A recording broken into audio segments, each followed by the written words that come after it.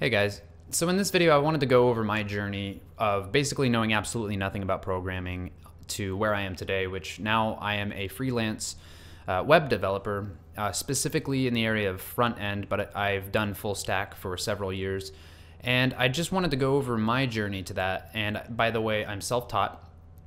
I wanted to go over my journey because I want to inspire some people who may think that they can't teach themselves how to do it, or maybe they don't know where to start. So I'm going to go over my journey, and then I'm going to give my idea of what you should do if you don't know where to start. So it was 2014. I didn't know anything about programming. I didn't know what I wanted to do as a career. I was pretty broke, and I knew I needed to start working on a career. And my friend ended up buying me a 7x7 Rubik's Cube for my birthday. Now, I was already into solving Rubik's Cubes. I had a 3x3 Rubik's Cube that I would try to speed solve, and I started doing that. I mean, I've been doing that for years, but the 7x7 was really complicated, so I had to Google it and YouTube, and I spent like 7 hours straight trying to solve this thing, and I finally got it. But when I was done, I realized that I had spent 7 hours solving this Rubik's Cube, completely focused on it without thinking about anything else. And it made me realize I was pretty obsessed with solving that problem. And I just had an epiphany, and I realized that whatever career I needed to get into, I needed to get into a career that I could focus like I did on that Rubik's Cube, something where I'm solving a problem that I'm interested in. And so I just did some research online, and I found programming. And I had never done programming in the past at all. The only programming I had ever seen was ActionScript when I was working with Adobe Flash, but I literally looked at it and I said, no, I'm not going to do that. That's crazy. So I found programming online, and I decided I wanted to give it a shot. So I YouTubed, I think it was computer science courses, free computer science courses on YouTube, and I ended up stumbling across a video from Harvard. It was actually a playlist of their beginning computer science course. And the very first video, he was talking about binary, and I realized I was really interested in this.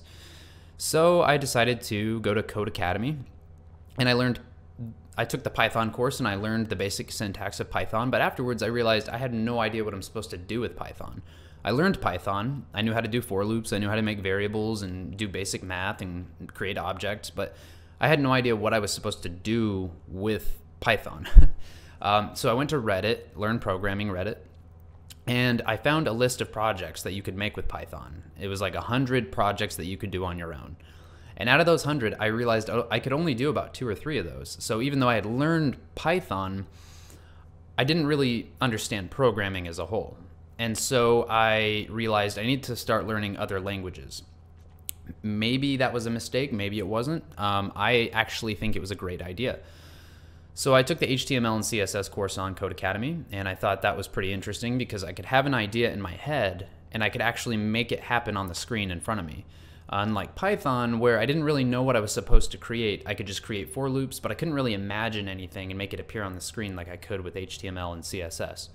So after that, I was like, okay, I like the concept of being able to visualize and then program, but I don't really want to get into web development. That was my thought process.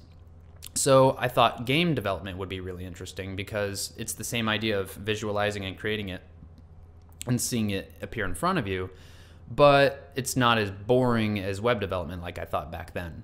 So I got into, I learned Unity, I downloaded Unity, and I learned C#.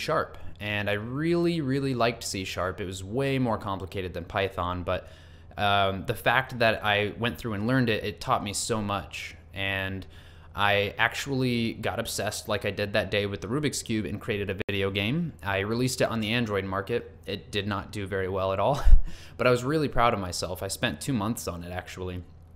And once I was done with that, I was like, well, I know C#, so I started getting into Visual Studio and trying to make Windows apps, but then I realized I'm not really interested in that, so I started getting back into Python.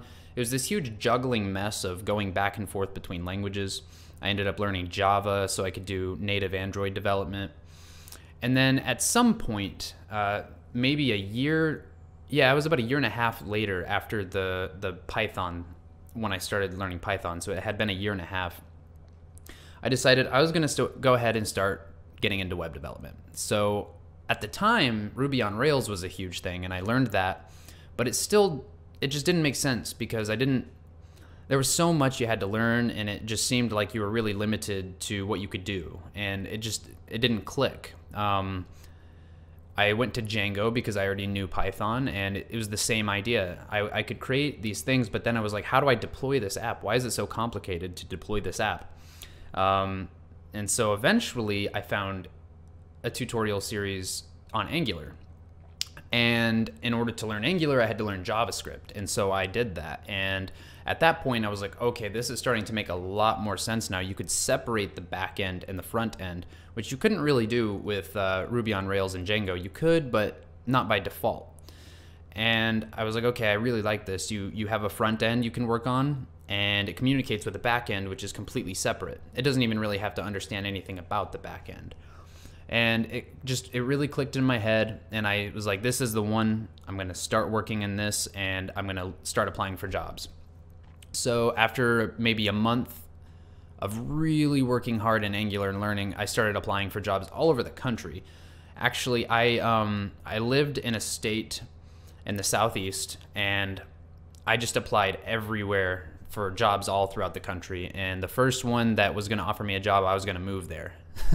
And I got a job offer in a different state, actually 1,500 miles away from the state I was in, and decided to take it because I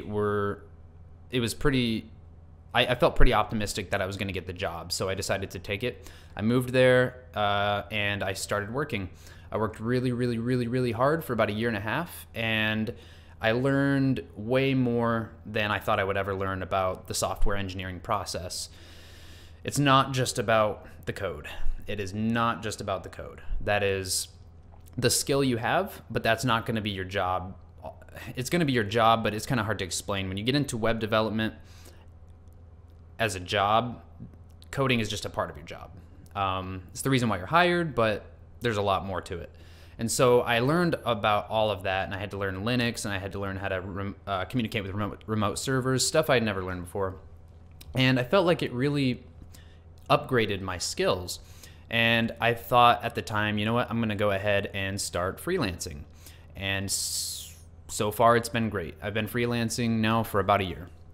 So that was my story. And now I kind of want to give you some advice if you are kind of in the same position that I was back in 2014.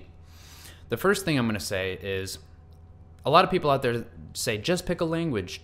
Just pick a language and just stick with it. No. I'm sorry, no. No. Because here's the thing. You say you pick C#. You just pick C#.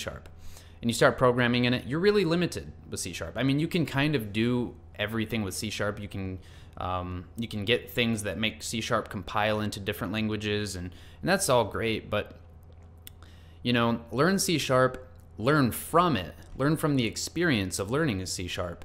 And then learn something else, and then keep doing that until you find something you're really interested in doing. And then when you feel like you really found something you're interested in doing, focus on that, and not just on the technical aspect, but research the workflows, the technologies surrounding it. For instance, if you're into web development, you're going to want to learn about web APIs, and you're going to want to learn about the demands of customers and how they may have an idea in their head, but in reality, you know, they may think it's, oh, this is a 6-hour job, but in fact, it's more like 2 weeks worth of work. You're going to want to learn testing frameworks and all sorts of different things. So when you find what you like, that's when you want to start digging in. But don't just pick a language and stick with it. I disagree with that. Another thing is reach out to forums. I especially love Reddit. If it weren't for Learn Programming, I probably wouldn't have gotten to where I am now. There was a lot of help there, and people are really willing to give advice and also try to give back, because when you give back, you end up creating a conversation, and you can even learn from that. And that's 2 things. Number 3, read. Read books. I'm going to show you a book really quick. This book right here. It might not be the best one. It's Beginning Software Engineering by Rod Stevens, but it goes over a ridiculous amount of things that have to do with software engineering and barely has any code in it whatsoever. You'll learn a lot from this kind of thing. And I would say learn different operating systems. Install Linux on your machine and try to use the terminal. Use Bash. Just get your hands dirty with all of this. And, you know, if at any point in the process you feel like, you know what, this isn't for me, take a break. If you start to itch like you want to go back to it, go for it. But, you know, don't give up. Don't feel like it's too exhausting, so it's not for me. That's not what I mean by it's not for me. What I mean by it's not for me is, you know, if you can't look at a screen for 8 hours at a time, if you try that and you just really do not enjoy it, if you are like, I can't stand this, then definitely take a break. But if you're just constantly thinking, man, this is too complicated, I like it, but it's maybe I'm not smart enough, don't give up. Let's see. I think that's pretty much everything I wanted to go over in this video, but the next video I'm going to do like this is going to be the top 5 books that I think every web developer should read, or at least every aspiring web developer should read. And I think that you're going to get a lot of good recommendations from that, and I really highly recommend you check that video out when it's out. I'll put it in a end screen on this video when it does come out. But I just wanted to thank all of you for watching my videos, and you guys have a great day.